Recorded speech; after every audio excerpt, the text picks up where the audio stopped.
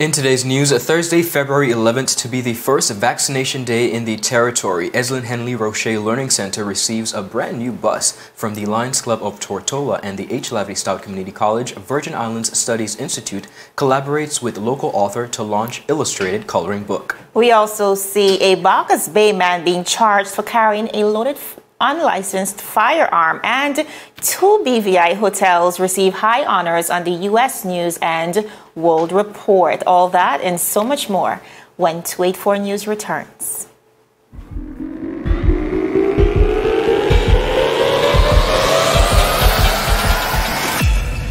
Hey, Johnson. What's up? Well, you look like you're about to pass out. I think I am. But anyhow. Cho, what you doing? Remember last year when I spoke to you over the phone? When I said, well. Anyhow, ever since that moment, I was wanting to take this step further with you. OMG, Johnson! I want to know if you, Via, would officially have me as your sales rep with a friend. What? To get live with our February promotions. Huh? Get live, get love, and get gifted. Bring a friend to CCT to sign up for a freedom plan, take a picture with them in the store, and post to social media with the hashtag GetLiveCCT. Then put your receipt with your number in the golden basket and wait on a call from Jante. First place gets $500 each. Second place, matching Samsung Galaxy A30s. And third place, $150 shopping vouchers each to One-Mart. So what you really saying? Really? And I could bring a friend too? More the merrier. Welcome everybody. It's Tuesday, February 9th, 2020. A terrific Tuesday to each and every one of you. I'm Ron Grant. And my name is Javon Wilson. So happy to be joining you once again for another edition of 284 News, where of course we cover your local, regional, as well as your international content. Now we're kicking things off on a very positive note. Indeed. BVI hotels, of course, Little Dix and Scrub Island, they both have ranked really high on the U.S. News and Reports list. Ron, this is an incredibly big deal, especially since we are in the midst of a pandemic and travel has been brought to a halt. The BVI is still ranked as one of the best places, not only one of the most beautiful, but also now one of the most safest places to travel in the midst of this pandemic. It is absolutely remarkable, and despite our sun, sand, and sea, it is good to see that we're doing very well as it comes to service as well. Very important. Continuing on our summary, Thursday, February 11th, viewers, is the big day, says Health Minister, the Honorable Carvin Malone. Now, details on how to register and set your appointment to be vaccinated at one of the 9 vaccination centers on Anegada, Virgin Gorda, Tortola, and Jost Van Dyke will be followed shortly. The minister outlined also the BVI's financial secrecy score worsens in the last 2 years. Additionally, $1,000 has been raised during the Vizar's Winter Wonderland Christmas event, which took place last year. So that's great news. Absolutely. Viewers, we'll jump right into it. Yes, beginning on the local scene here in the British Virgin Islands, the Lion Club of Tortola, in partnership with the West Indian Association of Bermuda, Ministry of Education, Culture, Sports, Agriculture and Fisheries, and of course the Ministry of Health and Social Development here in the British Virgin Islands, today, February 9th, at an official handover ceremony, donated a school bus, to the Eslyn Henley Roche Learning Center. Now, the ceremony took place in the parking lot of the Althea Scatliff Primary School, which is the temporary home of the Eslyn Henley Roche Learning Center. Following the devastation of Hurricanes Irma and Maria in September of 2017, the Learning Center lost its school home, which is yet to be reconstructed. Now, following a long period of displacement, the school was relocated to a room at the Althea Scatliff Primary School, where they remain to this day. Now, the Lions Club of Tortola reached out to the school in September of 2019 just to see how they were doing and how they could better assist with the needs, which included computers, a TV, a school bus for transporting the students to their homes and to field trips. In March of 2020, the club, along with corporate sponsors, Infinite Solutions and Morons, donated 4 laptops, and 65-inch TV, smart TV, to the Learning Center. The club also committed to further assisting with getting a school bus. In August of 2019, the club was approached by the West Indian Association of Bermuda, who had raised $20,000 to assist the Virgin Islands following the devastation of Hurricanes Anne and Maria. They agreed to partner with the Lions Club of Tortola to use the funds for a community project. Now, the club agreed to apply the funds towards the purchase of the school bus for the Learning Center. The funds were supplemented, of course, by donations of $9,000 and an additional $5,000 from the Ministries of Education and Health, respectively. Present at the handover ceremony this morning were principals as well as the Honorable Minister for Education and the 5th District Representative, the Honorable Kai Reimer, along with the students, members of the Lions Club, the media, and other government officials. Jovan, this was quite an auspicious occasion to really see the principal just beam with joy to receive a very, very needed transportation for the school. She mentioned that, you know, it's not safe for her to be transporting the students in her personal vehicle. So we are so happy and proud that the Lions Club has been able to do this. Another example of corporate and this time volunteer support. Absolutely, and we do applaud the efforts of the Lions Club. They have been lending their efforts to the community for years and years. But also, Ron, when we think about this school in particular, we have to continue to commit not only to personalizing education to meet the needs of these students, but we want to ensure that we are also committed to getting them back to a conducive facility. Agreed. So we are hoping, just like corporate BVI continues to come forward, that they can come forward collectively and assist with getting our students back to school. And that, Jovan, was actually one of the questions asked today. When can we expect students to be in their own home? Viewers, if you missed the live, which we were proud to be a part of today, visit our Facebook page and you can watch the entire handover ceremony.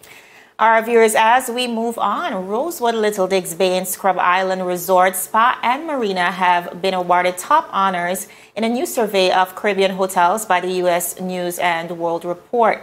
Both hotels earned a gold badge from the magazine, meaning that they are in the top 10% of properties in the Caribbean. Now, Little Dix Bay placed 14th in the Caribbean and Scrub Island placed 36th.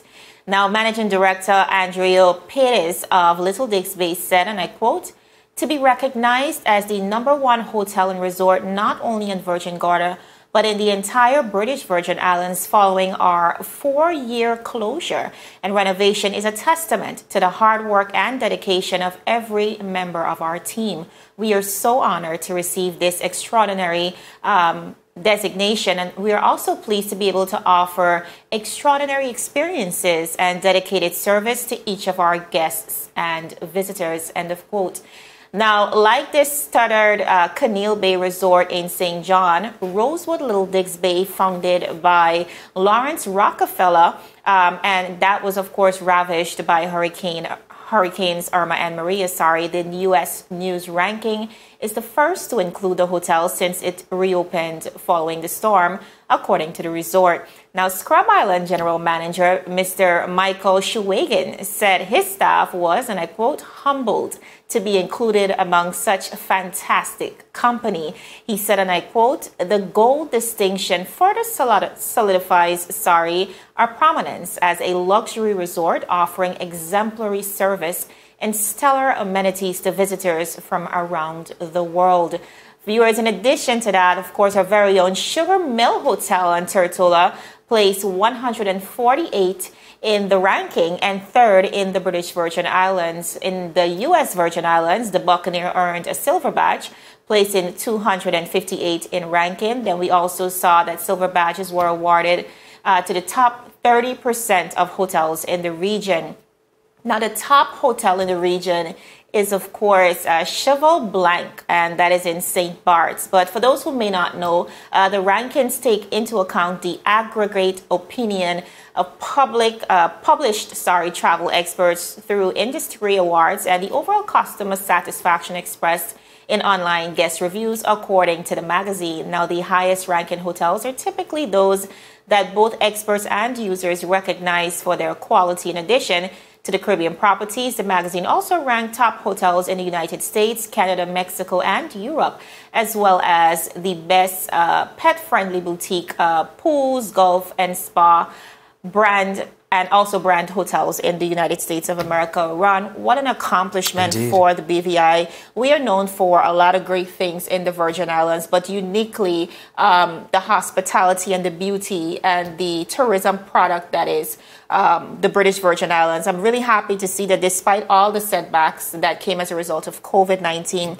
the BVI has been able to bounce back. Yes. It's clearly showing that we have a very robust product that will continue to survive generations to come. Well, Jovan, I trust that this accomplishment is really a testament, and I hope it serves as an encouragement to Yes. the many persons who labor in the hospitality industry. Your work has not gone unnoticed, and we continue to employ you to do the best that you can to continue to protect our very, very needed hospitality product. All right. Well, still ahead, viewers, HLSCC's Virgin Islands Studies Institute collaborated with a local author to launch, of course, her illustrated book. We spoke to her. We're getting into the details. And the North Sung Administration Building finally handed over. All this happened today. All that and so much more when 284 News returns. The win! Oh! What are the hell? I'm freaking out! Is time.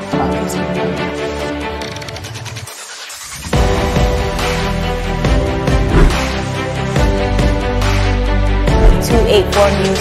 Coming to you live and direct from the beautiful British Virgin Islands. What's poppin', what's really good, what's happening, what's up? Davis has won it for the Lakers!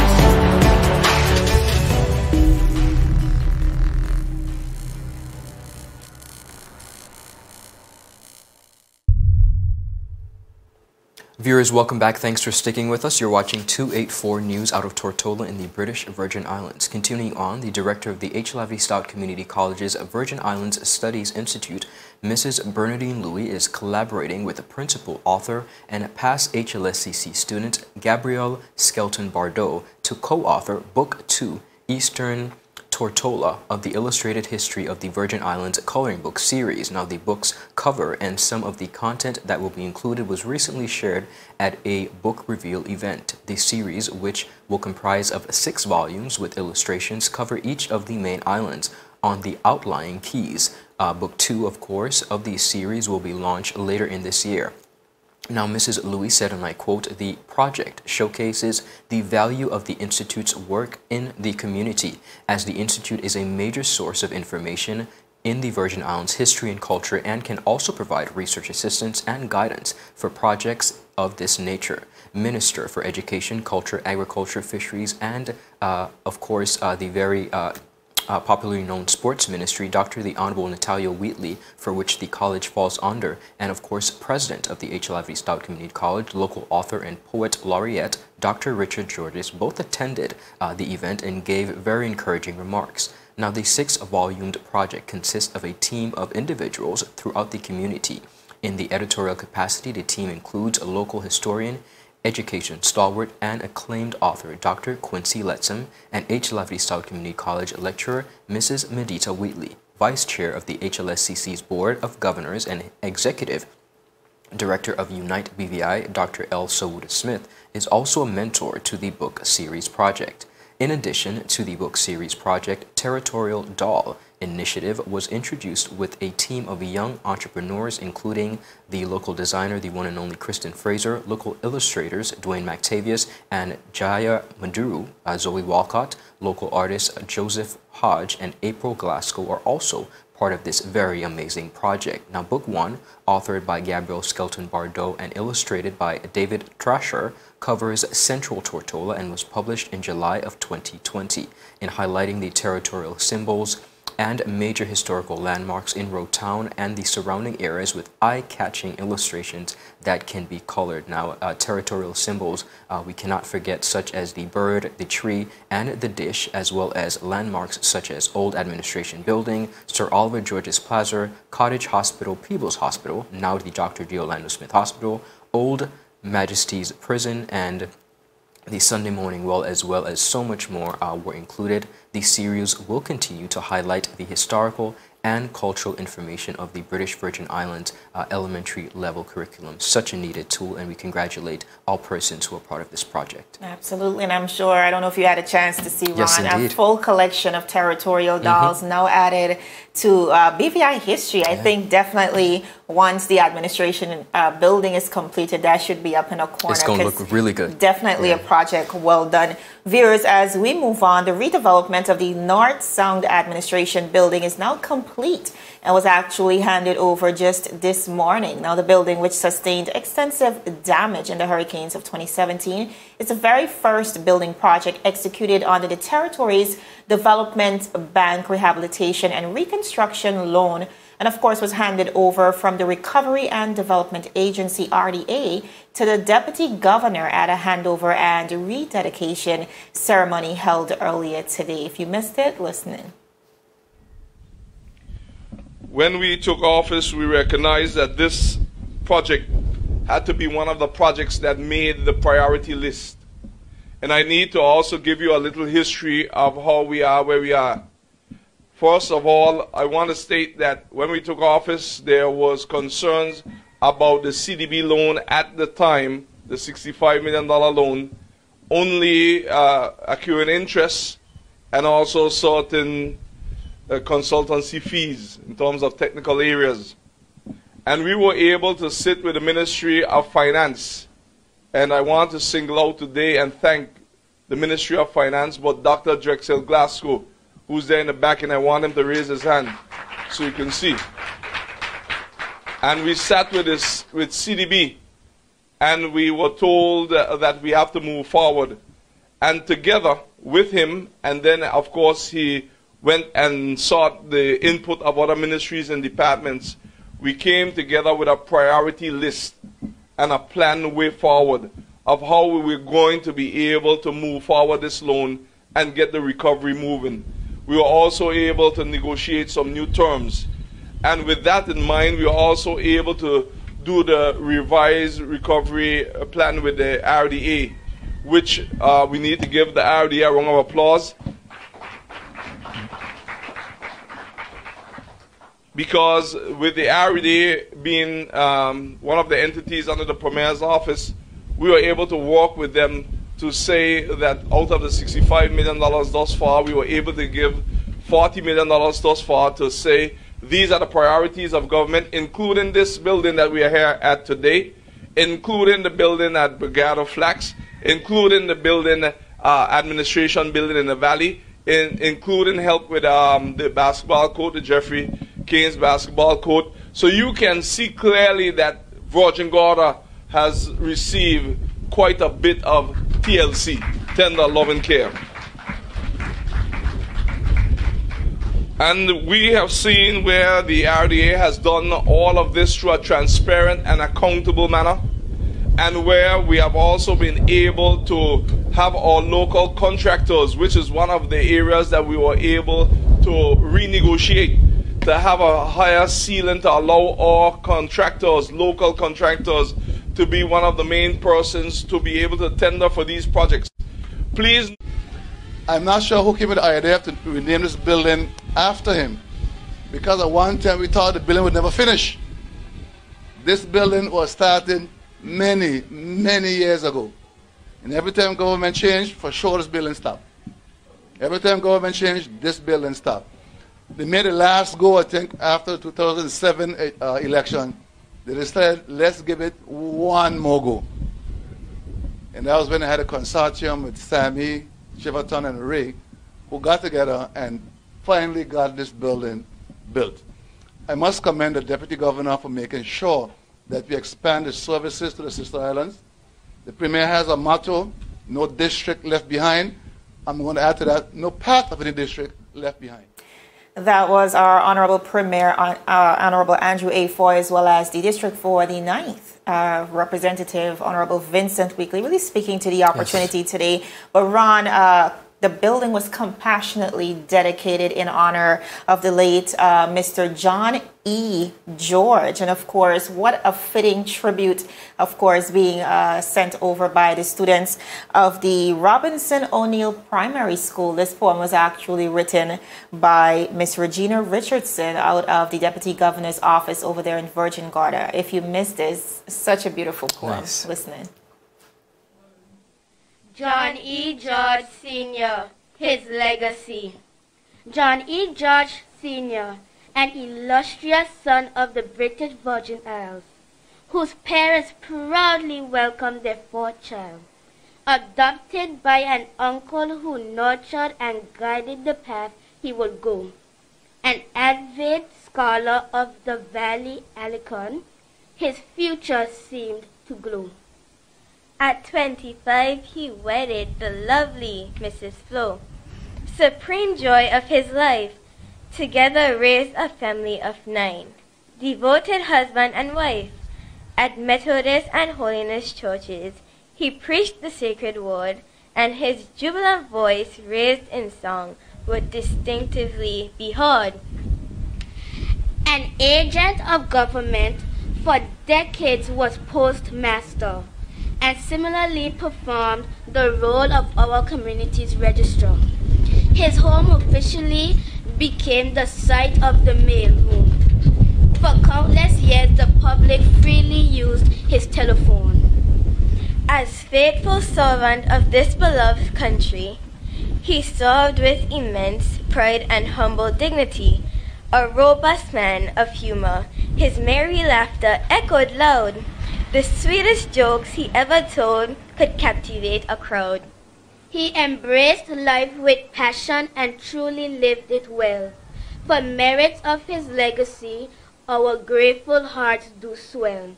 In reflection of this stalwart, we pause to graciously salute, with profound appreciation and the sentiments of this tribute. Beautifully done by the students of the Robinson O'Neill Primary School in Virgin Gorda. Ron, really capturing and I think not only the contributions but the character of somebody George, who, yes, absolutely, who contributed to the community but also whose legacy will continue to live on forever. And I think that it will do in this very beautiful edifice that will continue to serve at the persons of Virgin Gorda. Viewers, still ahead, the USVI is troubled by vaccine tourism amid a vaccination rollout, and a Boggers Bay man has been arrested on illegal firearm charges. We have all of those details after a word from our sponsors. Is business slow? Cash flow down? Hosting an upcoming event? We can help. Advertise with 284 Media and take your business or event to the next level by enhancing your present marketing and messaging strategies. Allow our team of experts to create a personalized ad that sets your business apart from all the rest. This could be your business or event. So, what are you waiting for? Contact our marketing team at 284media@cctbvi.com. Advertising with us works. Viewers, welcome back. Thanks for sticking with us. Police of the Royal Virgin Islands Police Force, on a routine stop and search operation on Sunday, February 7th, 2020, uncovered a loaded Glock pistol and charged one man in relation to the seizure. Officers of the Armed Response Team on patrol in the Fat Hawks Bay area stopped the driver of a vehicle with excessive tint on its windows. After notifying the driver of the law as it relates to the illegal tint, a search was executed, and the firearm was found in the driver's front pants pocket with 12 rounds of ammunition. Charged with carrying an unlicensed firearm and illegal tint is Dabari Jonique Mercer, 26, of Boggers Bay. This firearm seizure and arrest comes after police recorded a second robbery of an establishment in a little over a week. 2 masked men, one carrying a firearm, entered the Island Sizzle in Boggers Bay on Saturday around 8 p.m. and approached 2 employees. One of the perpetrators grabbed the cash register at the bar, a chain from the patron's neck seated at the bar, and a purse from an employee, and fled the scene at the rear of the establishment. Now, no injuries, thankfully, were reported. Similarly, a week prior to that, 2 armed men entered the De La Santa Bakery and Restaurant in Seacoast Bay around 8:45 p.m. One of the men jumped over the counter and took a quantity of cash from the register. Now, the men that made their way to Charles Chill Bar and pointed a firearm at 2 patrons. The assailants both fled the scene with cash and jewelry taken from the two patrons, a cash pan from the bar and the cashier's handbag. No one was injured in this incident. Now, Commissioner of Police Michael Matthews said the continued use of illegal firearms in the territory will be met with a robust response from the force, whilst at this time no links can be made between the firearm recovered yesterday and the recent robberies. Potential suspects will include anyone found carrying illegal firearms. Your sons, nephews, your neighbors might tell you that they keep a gun for protection. Don't be fooled. What starts wrong will end wrong, and often end in a tragedy. And as we've seen in very recent times, possessing a firearm without a license is against the law. Now, these were the words of our police commissioner, and of course, Jovan, the Royal Vergence continues to do their best in really tracking down on illegal firearms across the territory. And we're trusting them to do that because Indeed. we have been seeing, like the commissioner said, what has been unveiling in the Virgin Islands recently, and we want to be able to curb that, but that responsibility lies not just with the police force, but with all of us. As we look across in the USVI, we see the territory's vaccination rollout is continuing amid concerns over vaccine tourism, as Governor Albert Bryan confirmed Monday that travelers have been coming to the Virgin Islands to receive a dose of the COVID-19 vaccine. Now, during the weekly Government House coronavirus press briefing, Governor Bryan said, and I quote, "A major concern across the nation is vaccine tourism. I have heard of people flying in to get the vaccine." He said that he wants to discourage trips to the territory solely for the purpose of immunization, and confirmed reports of such activity by recent travelers, though the set number of vaccine tourists is, quote, a very, very small percentage. Now, viewers, it is unclear how the government would be able to determine the number of vaccine tourists who received one of the 12,094 doses administered in the territory to date, including 2,967 completed second doses, which are required for both the Pfizer as well as the Moderna vaccines, as the healthcare providers are not tracking the recipient's residency. Bryan said that anyone who qualifies for the vaccination under the current rollout guidelines is eligible to receive the shots regardless of their legal residency or their immigration status. From a public health standpoint, Bryan said a person's inability to provide proof of residency or citizenship should not be a barrier to vaccination, and free access to the vaccine serves to protect the global community from the rapid spread of COVID-19 and its new arrivals. The territory's healthcare providers are currently administering about 2,300 doses a week. And Bryan said that the goal is to get that number up to 3,000 and have just about 50,000 Virgin Islanders vaccinated by July 1st. Now, the goal of mass vaccination, of course, Bryan added, is to really ensure the largest number of people possible are inoculated against the deadly virus so the community at large can achieve herd immunity, which helps to protect the most vulnerable, including infants and individuals with medical conditions that prevent from safely receiving vaccinations. Ron, I think there is nothing that ceases to amaze us when it comes to this pandemic. We are now coming across the term vaccine tourism, which is relatively new, but as a result of the competition we've been seeing, also rich countries have been hoarding vaccines. So now persons like the USVI, once they recognize that they can have access to the vaccine, they're now traveling just because they need the vaccine. But we have to be very careful because according to Governor Bryan, he's saying that there's no way to prevent it. So really it's more of a moral decision for persons not to go.